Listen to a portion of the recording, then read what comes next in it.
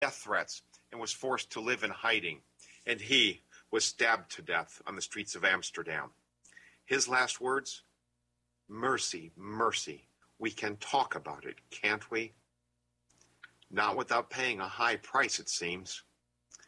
Let's bring it closer to home. In spite of the First Amendment, our conversations about Islamic terrorism have been stifled too. When journalists wrote about the Islamic Society of Boston, a mosque founded by al-Qaeda operative, affiliated with the Muslim Brotherhood, and attended by the Boston bombers, ISB, the Islamic Society of Boston, sued the journalists in an attempt to intimidate them into silence. When Congressman Cass Bollinger reported that the Council on American Islamic Relations was fundraising arm for Hezbollah, he was also sued, even though the judge agreed that he was fully within his rights to speak publicly about CAIR's ties to militant Islam. When dozens of non-Muslims were singled out to be massacred in a Kenyan shopping mall by the Islamist terror group Al-Shabaab, 90% of the top 10 daily newspapers censored the words Islam and Muslim from the headlines reporting the attack. When Major Nidal Hassan went on a murdering spree in Fort Hood, the United States government classified his act of terrorism as workplace violence, with no reference to his religious motivation, not mentioning him screaming, "Allah is great," as he gunned down 13 fellow students and wounded 32 more. Nothing is said about essays he had written arguing for the painful punishment and liquidation of non-Muslims. References to Islam and jihad have been removed from the FBI's training manuals, while materials tying al-Qaeda to the 1993 World Trade Center bombing and linking the Muslim Brotherhood to terrorism have been eliminated.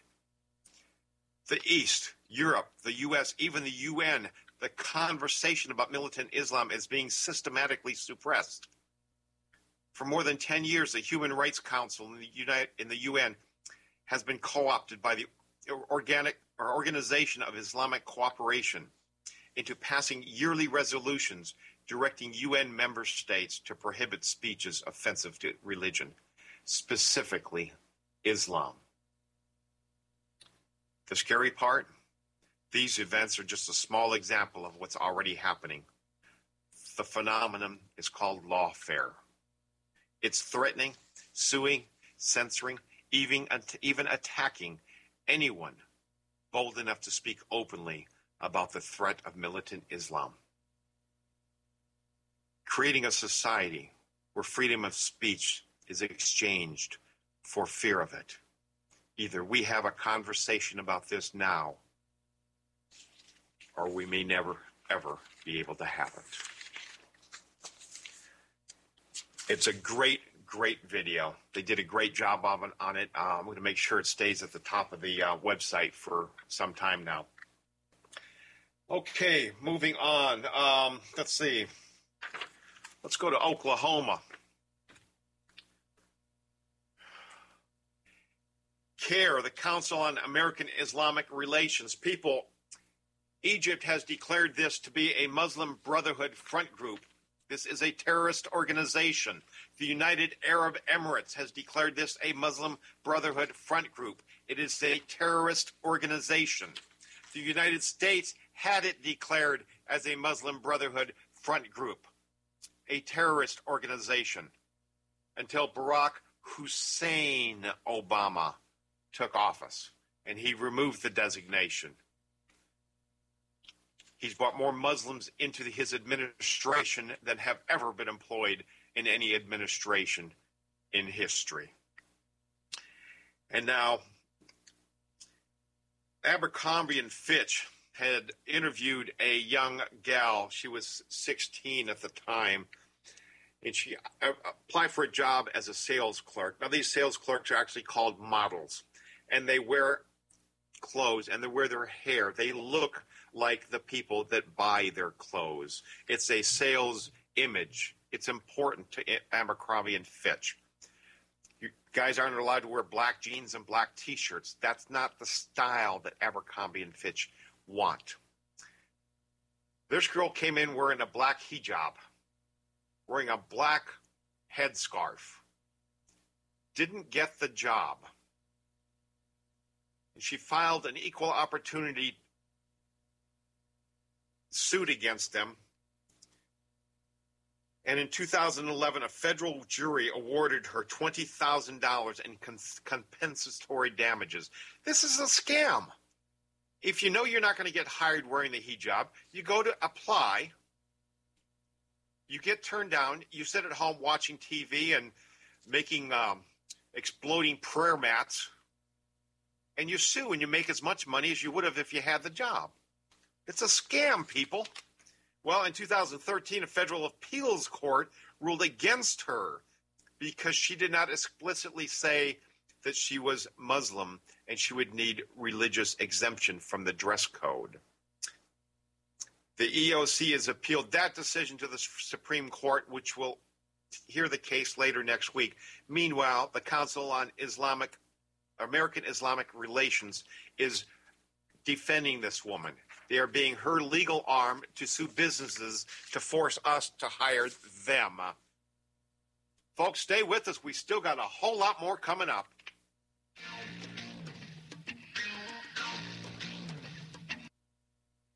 All aboard the Inland Empire Express. 10:50 a.m. Leaving no listeners behind. KCAA. Tom O'Halloran, holding the line against tyranny from Washington, D.C. I am America. One voice, united we stand. I am America.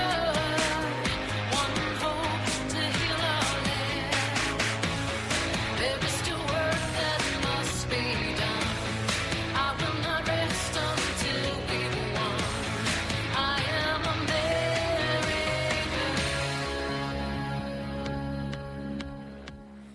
Welcome back. This is the fastest hour in radio. This is Jihad-On-America, and I'm your host, Tom O'Halloran. Just before the break, we're talking about CAIR, C-A-I-R. That's the Council on American Islamic Relations, suing everybody about everything having to do with Islam. If you don't like it, they will sue you. A proposed mega mosque. We were just talking about mega mosques a few minutes ago. The little town of Bridgewater, New Jersey, near the shore, rejected a mosque being built in a housing area. Their zoning board has decreed that all houses of worship, now it didn't say all mosques, it said all houses of worship are to be built on the main thoroughfares.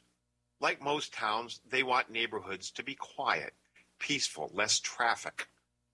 This is what zoning ordinances are all about. But these Muslims weren't happy with that, so they went crying to CAIR. Now, my guess is they knew they couldn't get away with building it there, which is why they tried it. These people try things they know they can't get away with. When they're told no, they sue. This is how they're forcing us to change to their ways. And judges will grant them what they want because the judges are afraid of their family being beheaded, because these murdering bastards do that. If you tick them off, they will cut your family's heads off. It's what they do. So they went to CAIR, and CAIR sued. Actually, CAIR didn't sue. CAIR went to their legal firm, the DOJ. Yes, it used to be the Department of Justice. It's now the Department of Jihad.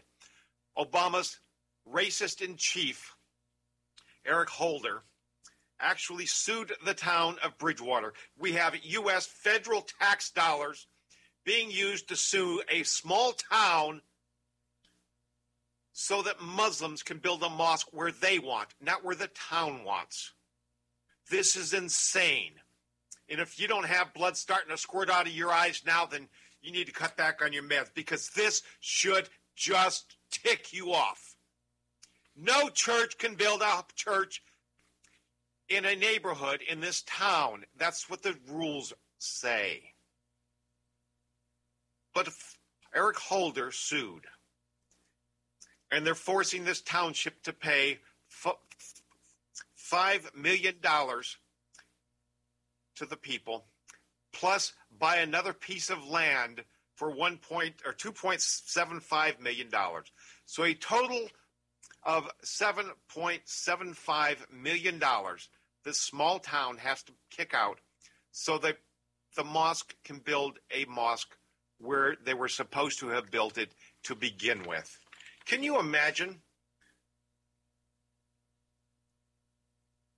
Imagine going downtown Los Angeles, finding a vacant lot and saying that you're going to build a pig farm here.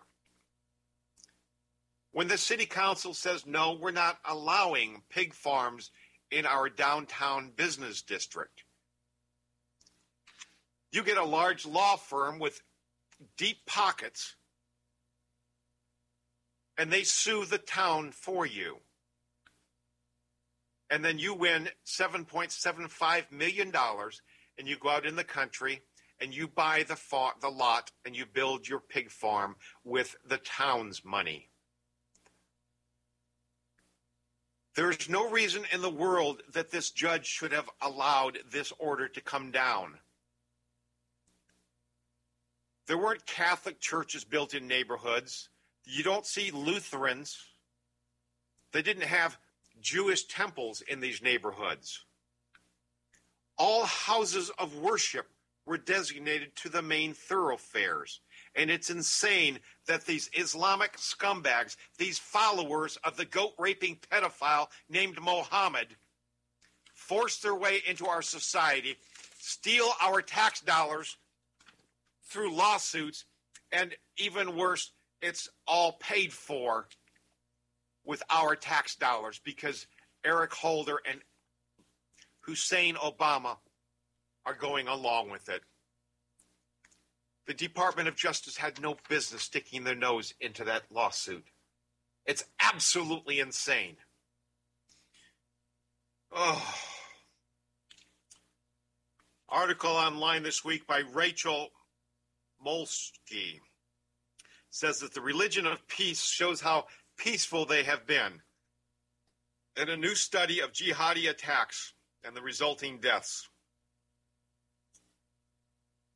Islamic terror attacks have resulted in over 5,000 deaths in 14 countries in 1 month. In 1 month. In the month of November. Last month alone, 664 attacks in 14 countries. 16 jihadi groups were responsible for the bloodshed. Islamic State was the deadliest group, launching 308 attacks across Iraq and Syria, leaving 2,206 people dead, 44% of the fatalities. Boko Haram in Nigeria and Cameroon, including the kidnapping of more than 250 schoolgirls. They carried out only 30 attacks, but they were large and deadly, killing 800 people. Some 151 incidents were attributed to the Taliban in Afghanistan and Pakistan, in which 720 people died. 4 countries worst affected by jihadist strikes, Iraq, Nigeria, Syria, and Afghanistan, accounted for 4,031, or 80% of all deaths. Iraq bore the brunt with 1,700 people, 1,770, mostly military or civilian killed, followed by Nigeria, 786, Afghanistan, 782, and Syria, 693. Other nations terribly blighted by jihadist terrorism included Yemen, 410, Somalia, 212, and Pakistan, 212, where al-Qaeda offshoots operate with deadly menace. Why these people are allowed to move and expatriate and immigrate into other countries is beyond me. It's obvious what these people are up to, what they do, what they're all about. Oh, let's see. What do we have next?